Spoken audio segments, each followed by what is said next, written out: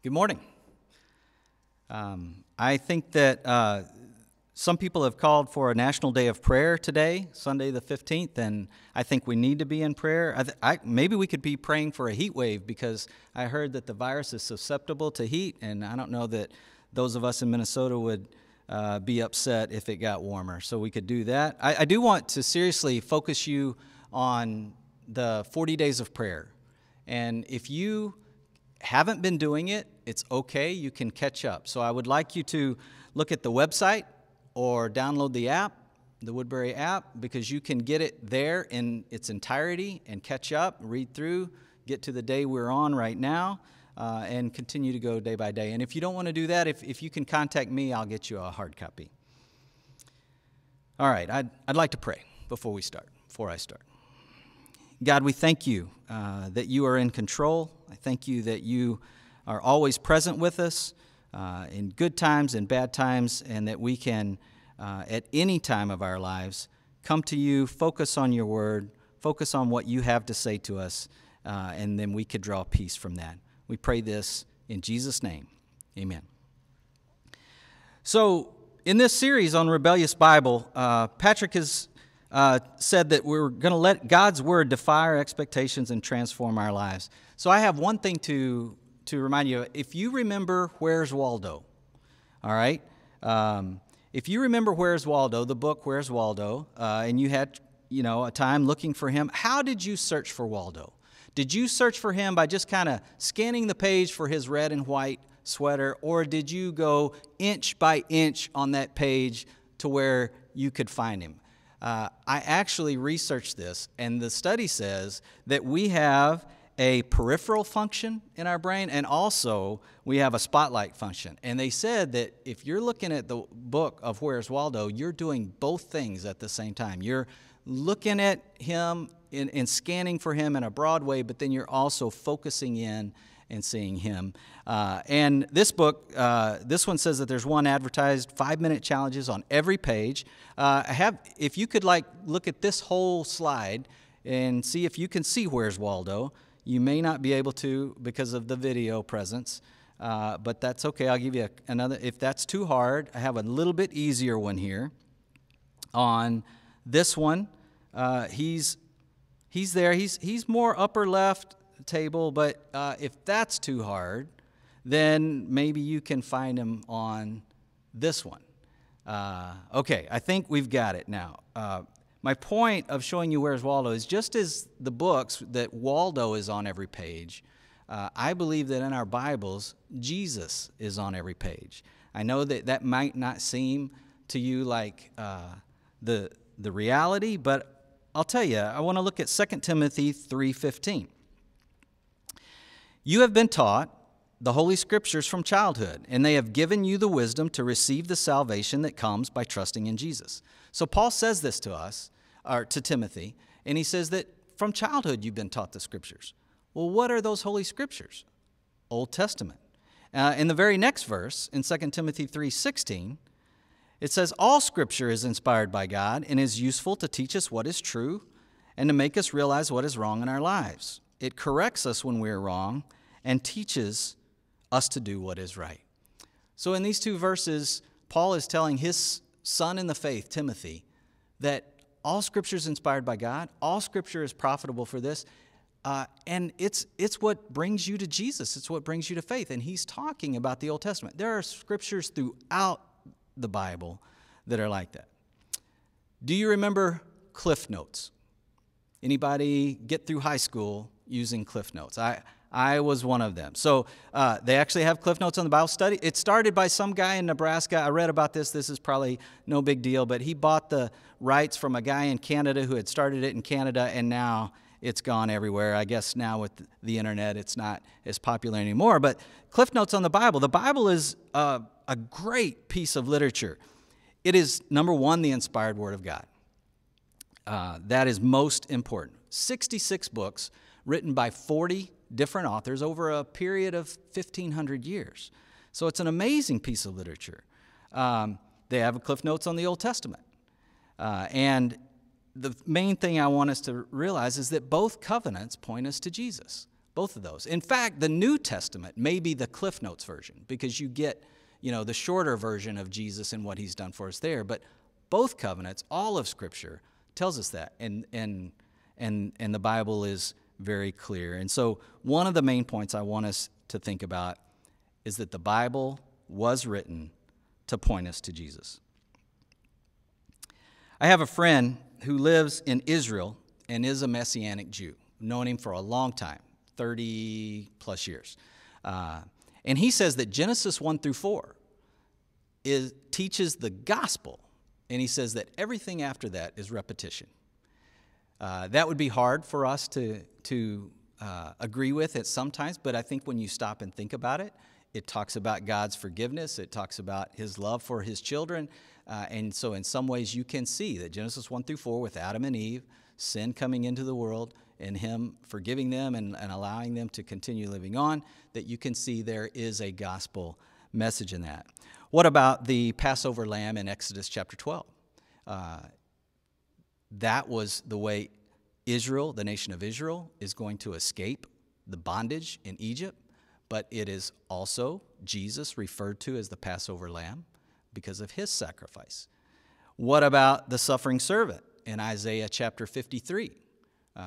Bruce has been teaching on Isaiah in the Bible classes. You get to Isaiah 53, there's this whole chapter about the sacrifice of Jesus. And that's, again, in the Old Testament, pointing us to Jesus, pointing us toward Christ. What about Isaac in Genesis chapter 22? Abraham, his son, Abraham is about to sacrifice Isaac on the hill. Isaac is actually carrying the wood for the sacrifice up the hill. And people have drawn comparisons to Jesus, God's son, carrying the wooden cross up the hill of Calvary. If you read Scripture as a whole, then the Bible is full of things like this. In fact, Jesus himself, when he's talking to Nicodemus in John chapter 3, quotes a passage from Numbers chapter 21, Numbers chapter 21. So John 3, 14 and 15, Jesus says to Nicodemus, "And as Moses lifted up the bronze snake on a pole in the wilderness, so the Son of Man must be lifted up, so that everyone who believes in him will have eternal life."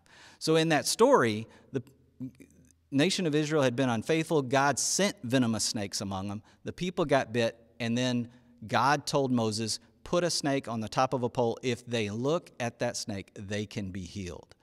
Jesus draws a conclusion from that and says, I will be lifted up on a pole, a wooden cross, and if people look to me, they can receive healing as well. So Scripture is full of this stuff. And so one last Scripture, we're going to be in John today. John chapter 1, verse 45 says this, Philip went to look for Nathanael and told him, "We have found the very person Moses and the prophets wrote about. His name is Jesus, the son of Joseph from Nazareth." So we read this New Testament and we think it's great, but the disciples during Jesus' time didn't have the New Testament. And so they're looking to the Old Testament to point them to Jesus. And that's what Philip tells Nathanael after seeing Jesus. He says, this is the person that Moses and the prophets have told us about. All right, we're going to be in John chapter 5 for a while. If you could follow along in John chapter 5, we're going to have a reading here. John chapter 5, we're going to read verses 31 through 38 back to back. I just want to set the scene. This is like a court scene. Earlier in chapter 5, Jesus has healed someone on the Sabbath, which the Pharisees did not like. And then next, he calls God his Father. And when he does that, they absolutely want to kill him. Verses 31 through 38. We'll read it all together. "If I were to testify on my own behalf, my testimony would not be valid. But someone else is also testifying about me, and I assure you that everything he says about me is true. In fact, you sent investigators to listen to John the Baptist, and his testimony about me was true. Of course, I have no need of human witnesses, but I say these things so you might be saved.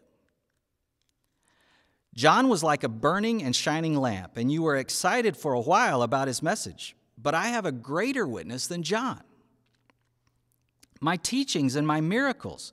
The Father gave me these works to accomplish, and they prove that he sent me. And the Father who sent me has testified about me himself.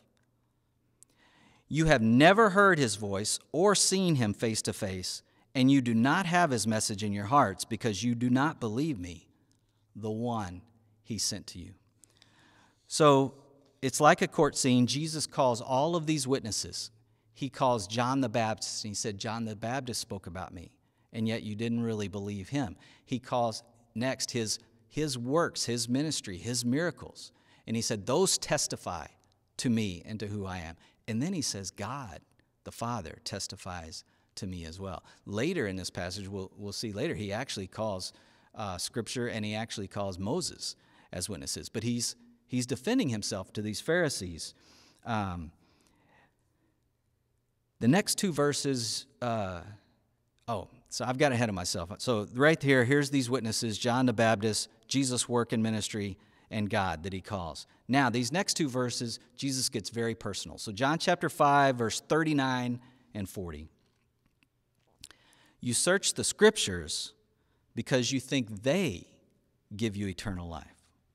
But the Scriptures point to me, yet you refuse to come to me to receive this life. The Pharisees are not bad people, but they do have a problem. The problem is they are just focused on Scripture, and they are so focused on their traditional views of Scripture and obedience to it that they have missed the Messiah. They have missed God's only Son who's coming there. And Jesus says, you're focusing on the Scriptures and you think they give you life, but they don't. I have life. You need to come to me. One of the main points, it's easy to be attracted to Scripture as an exercise in intellectual brilliance. People do that all the time. I remember going to, many years ago, back in I went to Boise State University. I attended a class on the Reformation movement. And the professor there, at the beginning of his class, in his introduction, he's kind of talking about some doctrines in the early church, not early church first century, but later, where some people believe in the popes and believe Peter was the first pope. And he says to the class, he says, did you know Peter was married? And he said, do you know how I know that? And the class is silent, and then I raised my hand and said, because the Bible says that Jesus healed Peter's mother-in-law. And this professor just got this look on his face like I had just stolen his big point. I mean, he didn't know what to do. I think I must have been the first person in 10 years that had answered his question. So like Patrick talked about last week, our Bible knowledge may be lacking, but for our heritage, that's one of our strengths. So I think that's good. And yet, we've got to make sure that we don't miss the main point as we're talking about that. In fact, Rabbi Hillel, one of the two famous, Patrick's talked about him, one of the two most famous rabbis during this time, he said this, the more one studies the law, the more life he has gained for himself in the world to come. Paul actually argues against that in Romans chapter 7. Romans chapter 7, verse 10 says, Paul says, so I discovered that the law's commands which were supposed to bring life brought spiritual death instead.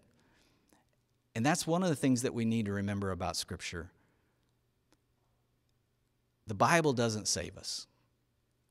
We can only be saved through Jesus Christ.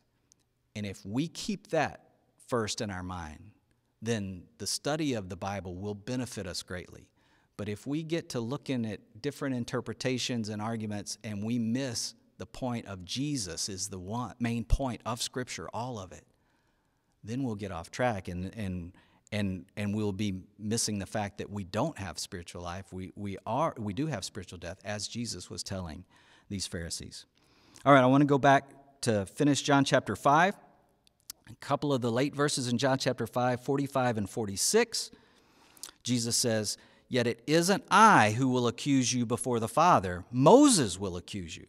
Yes, Moses, in whom you put your hopes. If you really believed Moses, you would believe me because he wrote about me. This really hit the Jewish leaders hard, because not only are they focused on Scripture, they think Moses is their intercessor, like he was in history with the Israelites back in Exodus, back in that time period. They feel like he's interceding for them all the time. And Jesus turns it around and says, no, he's not interceding for you. He is your accuser, because he wrote about me, and yet you do not listen. You say you're following the Scriptures, but you have missed the main point, which is me. All right, I want to go to Galatians 3. In Galatians 3 in verse 19, Paul says, why then was the law given? It was given alongside the promise to show people their sins. And that's really the purpose of the law. And that's really what Paul says throughout his writings, is that the law does not bring life. It brings spiritual death because it shows us our sins. And we need something more than that. We need Jesus. And then in verse 23, we're going to read 23 and 24. There's a good analogy here Paul uses that I think we can wrap our minds around. Galatians 3:23, before the way of faith in Christ was available to us, we were placed under guard by the law. We were kept in protective custody, so to speak, until the way of faith was revealed. Let me put it another way. The law was our guardian until Christ came. It protected us until we could be made right with God through faith. Paul uses this analogy about a guardian. The King James Version says schoolmaster. The Greek word is pedagogos, and it's a compound word. The first part of the word is talking about a child. The second part of the word is talking about a leader, and so it basically comes out leader of a child. Back in the first century, it was very common for wealthier people, I guess, to have a slave, maybe more slaves than one, but one slave would have one job, and that would be to take the sons to school. They would be their guardian that makes sure they gets to school. I know that my mom probably wanted a guardian for me to make sure I got to school and then make sure I got home. That was their job. They were also well-respected servant of the family. They were given leeway to discipline the child, but that was their job, to be the guardian that takes the son to school, wait there until he's done, and to bring him home safely. And that way, protect him. But in our analogy, Paul's analogy, he's saying the law was the guardian to make sure that we get to the master teacher. Being shaped by Scripture isn't first about knowledge, but it is about our heart. See, the problem with this is not the Jews' problem alone. I want to make that clear. Jesus, a lot of people read John chapter 5 or these verses, and they're saying that, it's an anti-Semitism thing. That's not. Jesus is saying that the problem was just what they were doing. It's not the Jews' problem, but it is a problem for all people, that if we focus too much on Scripture and not enough on the story, the point of it, then we're going to miss the point. All right, last scripture that we're going to use this morning is in Mark chapter 8. So we'll go there. Mark chapter 8, I'm going to read 27 through 29. Jesus and his disciples left Galilee and went up to the villages near Caesarea Philippi. As they were walking along, he asked them, "Who do people say I am?" "Well," they replied, "some say John the Baptist, some say Elijah, and others say you are one of the other prophets." Then he asked them, "But who do you say I am?" And Peter replied, "You are the Messiah." When he says, "Who do you say I am?" Peter has moved from believing Jesus is some sort of rabbi to some sort of prophet to who is this man to he is the Messiah. He is the Son of God, the Savior. And now we need to know that man. Why does Peter know that?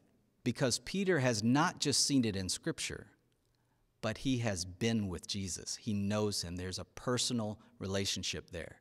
We can study Scripture all we want, but we have to have that personal relationship with Jesus. Mark has spent 8 chapters or so of Jesus and his ministry. And now that Jesus understands, that his disciples understand he is the Messiah, Now he's going to spend the next 8 chapters on his way back to Jerusalem and telling him everything that the Messiah must do.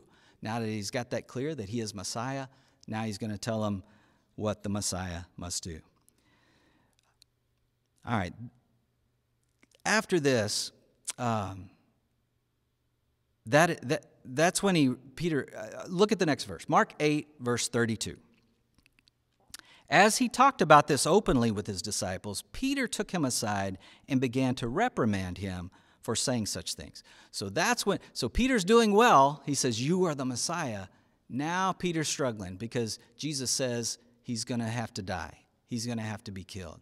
And now Peter's traditions, Peter's teachings, the things he is comfortable with, says no. And Peter takes Jesus aside and rebukes him for what he's saying. And then Jesus, of course, rebukes him back. It's because we're blinded by sometimes we see what we're trained to see. Peter was trained through Scripture to see that the Messiah was going to be something different than Jesus actually was. And so that's why he did it. So there's different illustrations. I've heard of illustrations where scientists will flash 2 pictures, one picture on each eye at the same time. One will be a baseball player, one will be a bullfighter, and then they'll flash that picture to people and say, what picture did you see? And people from North America will say a baseball player, or United States, I guess, and then people from Mexico would say, I saw a bullfighter. We see what we're trained to see. Peter saw what he was trained to see, and it wasn't exactly the true picture of the Messiah and of Jesus. We have to be careful in that when we're reading Scripture. All right, in this same passage later in verse 34, so what my point? We must pray and read Scripture anew to learn what Jesus is saying to us. We can't just focus on our traditional reading of a passage, traditional teaching of a passage. We have to train ourselves to say, when we're reading God's Word, we have to try and read it anew, and then God will be able to give us the word he wants to give us. Then, in verse 34, Jesus calls them together. He says, then, calling the crowd to join his disciples, he said, if any of you wants to be my follower, you must give up your own way, take up your cross, and follow me. So not only is Jesus talking to his disciples, he calls the whole crowd together and says, come here. And he tells the whole crowd, you've got to do these things. You've got to, number 1, deny yourself. That's not a part-time job, and it's not part-time effort. We have to figure out what that means to deny ourselves. Secondly, Jesus says take up a cross. And that will involve sacrifice, maybe danger, and it may involve a willingness to suffer. Jesus commands us to do that. And then the third thing Jesus commands is to follow the way of Jesus. Follow in his way. Not your own chosen way, not the way I want to follow, the map that I want to follow of my life. I've mapped out my life. This is what I want it to look like. No, it's Jesus says you've got to deny yourself, take up your cross, and follow me. Winding down here, one last verse and a couple of points. My last verse, I lost it. So if you've got another slide, go ahead and change it. But if not, there's not another one. You're right. That is my last slide. All right. John 5:24 says, I tell you the truth, those who listen to my message and believe in God who sent me have eternal life.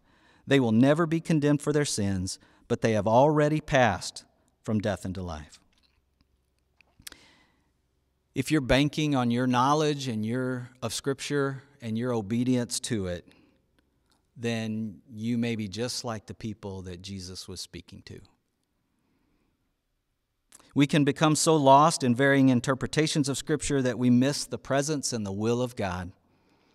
Scripture wasn't written to give us a pattern. It was written to point us to Jesus. Third, we must know Jesus like Peter did, not just know about him, but have that personal relationship with him. And lastly, we can be certain of our salvation because of Jesus. Accepting him, making him Lord, which is repentance, choosing His way, which leads to baptism and the gift of the Holy Spirit, those are the things that Scripture wants us to have by pointing us to Jesus.